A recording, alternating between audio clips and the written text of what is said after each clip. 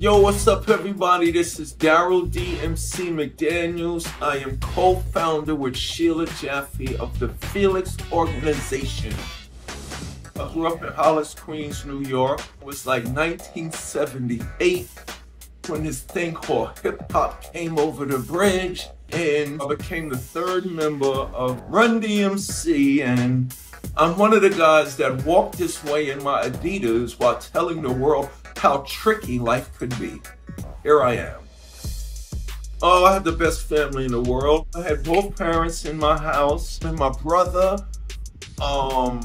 They were just the most guiding, loving, caring, disciplining parents that any kid could ask for.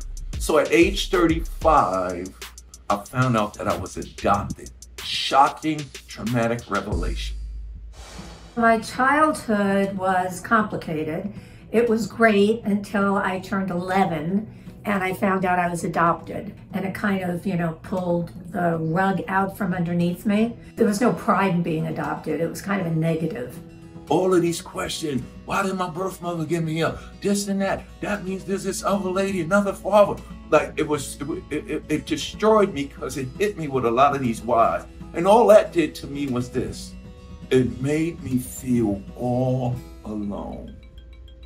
I went out to dinner with a friend and he said, wait a second, do you know Darryl McDaniels, Run-DMC? And I said, no. And he said, okay, you have to meet him because he was just in my office last week and he found out he was adopted at 35. When I sat down with Sheila, the most incredible healing thing to me was this. Oh, wow, another adopted person just like me. So I am not alone. And there's probably a whole lot of us. We bonded. Like, it was the first time either one of us were really talking about being adopted and talking to another adoptee and finding so many similarities. So out of these unfortunate events and this one unplanned meeting just to unite two so-called lost souls came the Felix Organization 16 years ago.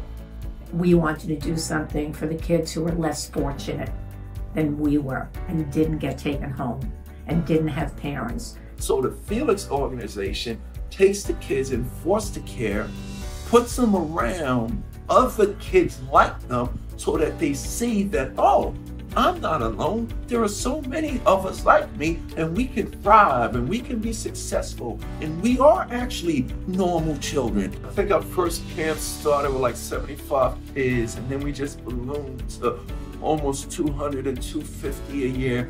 Now we opening up camps for the LGBTQ community. We open up camps for the older kids. The goal is to work with as many children as we can in foster care.